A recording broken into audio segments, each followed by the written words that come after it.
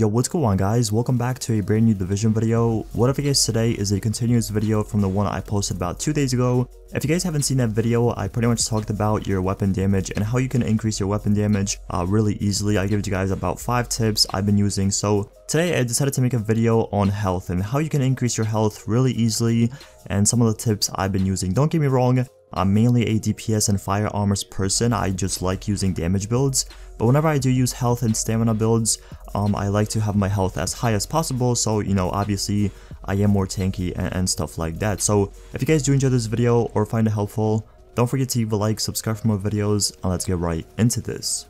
Really quick thing I want to say is you can use these tips either for Last Stand, Dark Zone, or PvE. It doesn't really matter. These tips are a little bit more focused on PvP, but like I said, if you don't like playing PvP and you're more of a PvE person, go ahead, you can still use these tips if you aren't already.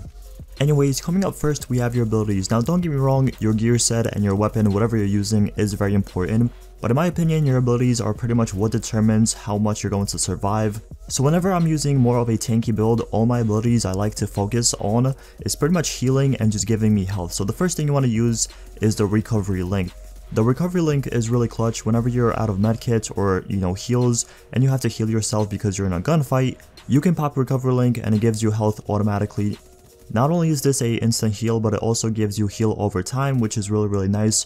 The next thing you want to use is overdose as your first aid. When I did talk about my weapon damage and pretty much the weapon damage tips I did post 2 days ago, I talked about booster shot, how booster shot is really good. Whenever you're using more of a tanky build, definitely use overdose. You get way more self heal, and that's really important. You pretty much get doubled from booster shots. So you know, although you're not getting that weapon damage, with overdose you're getting pretty much twice the heal, and it's really nice. And the final thing for abilities I would recommend using, and I've been using this for the past couple of days, is a support station. Now the support station I've been using is life support.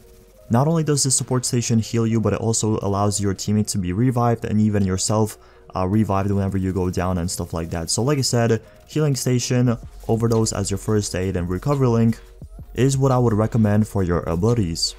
The next pretty simple tip I have for you guys is obviously have more stamina. Whenever I'm making I guess a tanky build or even a build with a little bit more health and just so I can eat a little bit more bullets, I like having over 6,000 stamina. Now don't get me wrong, stamina is not the most important thing in the game in my opinion. I feel like health is really important whenever you're going for survivability, but stamina is still a really nice thing to have pretty high whenever you're making that tough build. And so stamina over 6k is what I would recommend. Some people say over 7k, some people will say even higher.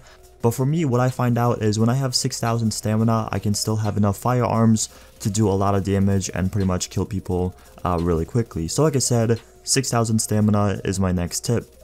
Next up, in my opinion, is the most important tip, and that is roll health on every single gear piece you can. Now I do know some people go for like critical hit damage or stability and stuff like that.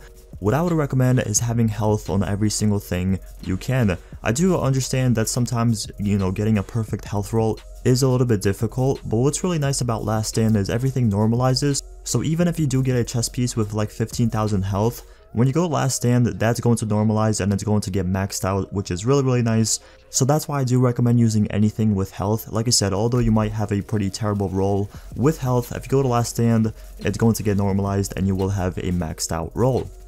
The next tip I have for you guys is use all your firearms, stamina, and electronic mods with health on them. Although it is only like 3,000 health per mod, if you stack them, you're still going to get a lot of health for your build, and it's going to make you a little bit more tanky and absorb more bullets. And since we are on the gear mods topic, I would also recommend using prototype performance mods that do come with 6% first aid self heal, so your heals are a little bit better whenever you use them. The final tip I have for you guys is use anything that pretty much guarantees you health whenever you kill a person. So for example, use predatory or sustained on your weapon if you do not want to use something like, you know, responsive or unforgiving or deadly.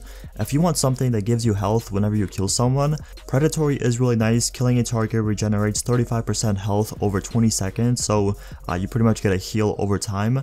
And next up, Sustained. Killing a target increases your health by 6%. So like I said, if you want something like that, go ahead and roll those talents on your weapons. Also, use a rapid chest piece. Although the rapid chest piece is, not the greatest thing in the game, you can definitely go with something like a specialized backpack or savage gloves.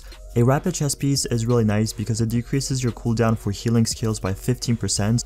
This only works on your healing skills, which kind of sucks because I wish it worked something for like pulls or anything like that.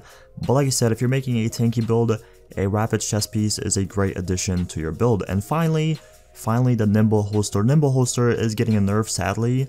I don't really understand why they're nerfing it. It's not a big issue, it's not a big problem in the game, like some of the other things in the game as of right now.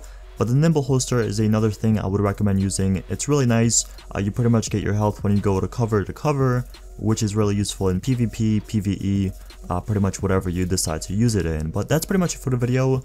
Like I said, these are some of my tips I've been using whenever I'm making a stamina or a health oriented build. But like I said, if you guys did enjoy this, don't forget to leave a like, subscribe for more videos, and I'll see you guys in the next one.